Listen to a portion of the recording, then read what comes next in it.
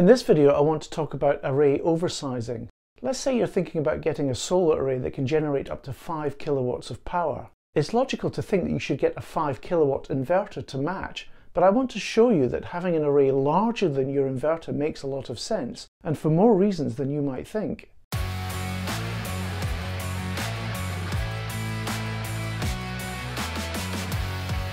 Hi there, I'm Gary and welcome back to my channel, Gary Does Solar.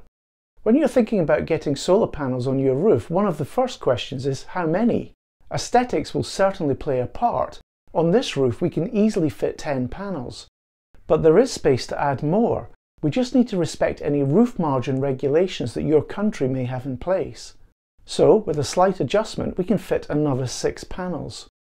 It looks like that's the maximum number of panels we can get, but sometimes if you're a little creative, you can get even more panels on your roof.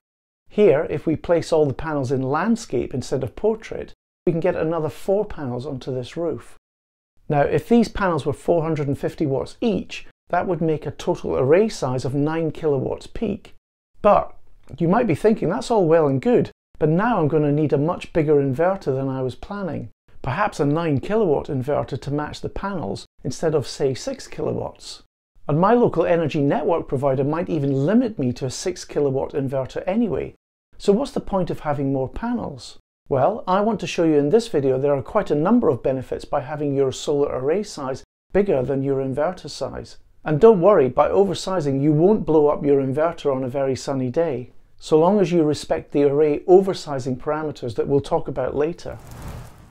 Okay, let's get into the detail, and we'll be using this 9 kilowatt peak solar array and a 6 kilowatt inverter as our example system. So what does a 9 kilowatt peak solar array actually mean in terms of solar generation? Well, it helps if you live in an area where there is a lot of sun. And of course the time of year is important. In summer the sun is at its highest point in the sky.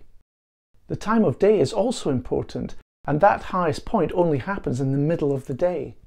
Then there's the orientation of your roof. Does it point towards the sun at the middle of the day?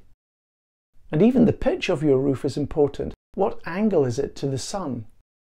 If it's cloudy that day, then you won't achieve highest generation. And if it's too hot, you won't either. Not a lot of people realize this. Optimum panel efficiency is typically measured at 25 degrees centigrade. Your panels must be relatively clean as well.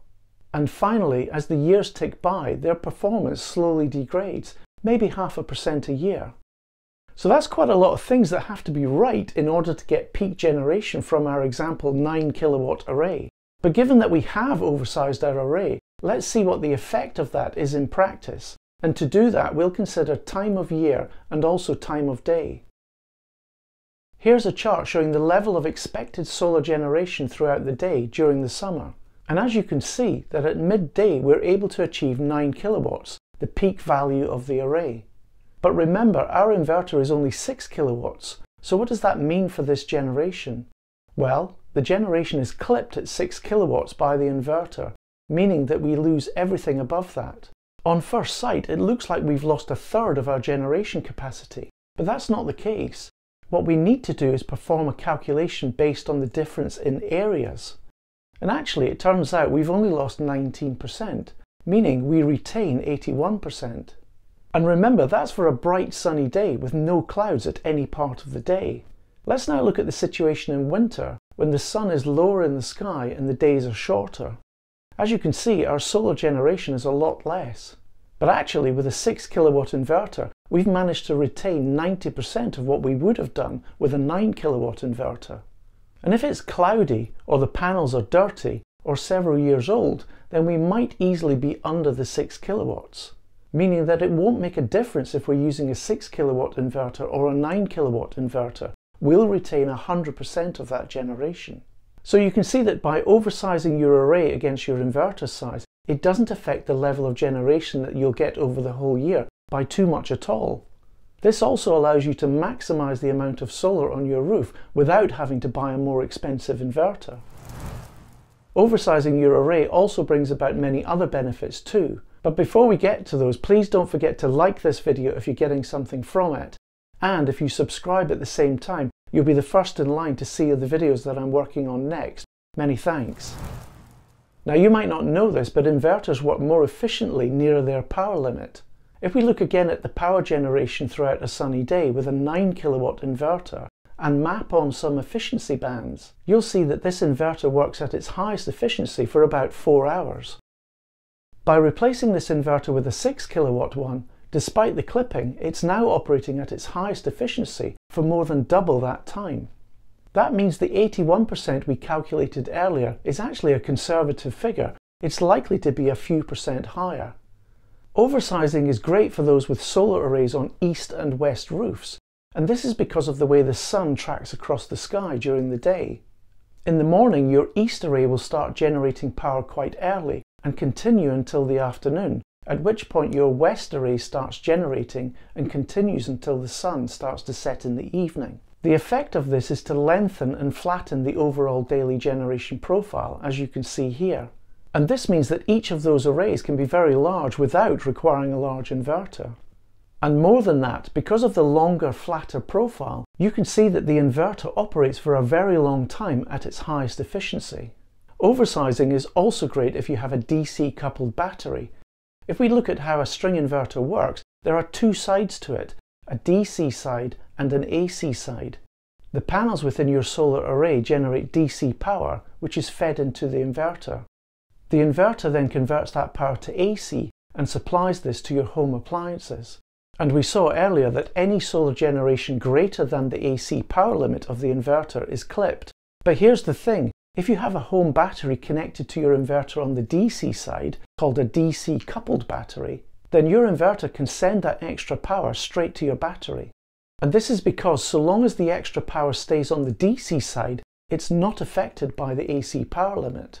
Watch though, because as soon as your battery becomes full, then your inverter is not able to do any more with the extra power, and so it's clipped once more. If you want to find out more about DC and AC coupled batteries and their relative benefits, check out my video here, which covers all this and a whole lot more. Finally, in some countries it can be quicker and easier to get your solar installation if you keep your inverter under a certain size. For example, in the UK there are two schemes as follows. The G98 is the most straightforward. Installations up to 3.6 kilowatts per phase are automatically approved by your local distribution network operator, or DNO as they're referred to, so you can start immediately. Your installer will make an application on your behalf within 28 days of generation equipment being installed. The second scheme, G99, is more involved. Applications must be made in advance, ideally before you purchase any equipment, just in case your application is rejected. Your DNO will then make an assessment, and that may take several weeks or even months. And even if your application is accepted after that assessment, there may be an additional fee payable. And your DNO may also place a limit on the export that is below the limit of what your equipment is able to provide. In my own case, my DNO, SSEN, took over 4 months to respond, and I had to pay an extra £360.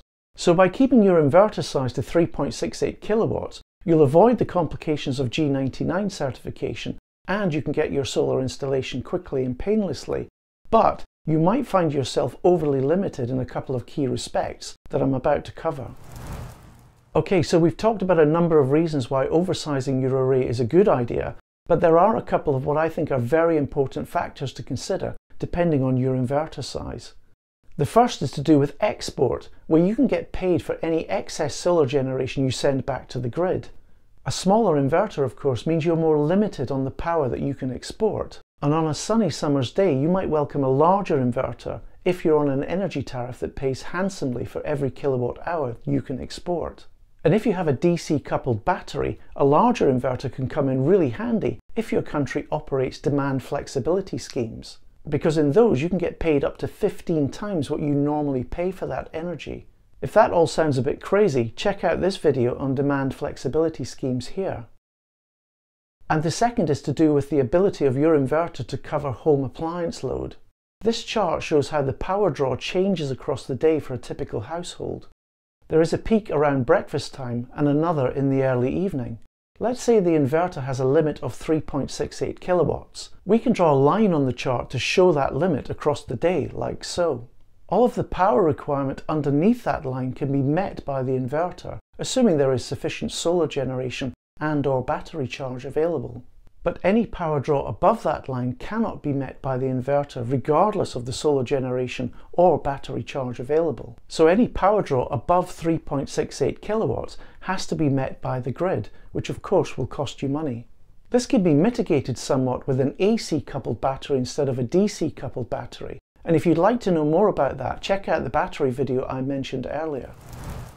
Okay, so by how much can you oversize your solar array? Well, it depends on the manufacturer of the inverter you've chosen. Most inverters allow oversizing of 150%, meaning your solar array can be up to 150% of the size of the inverter. Here we have an example of a 5 kilowatt inverter, which can support up to a 7.5 kilowatt peak array.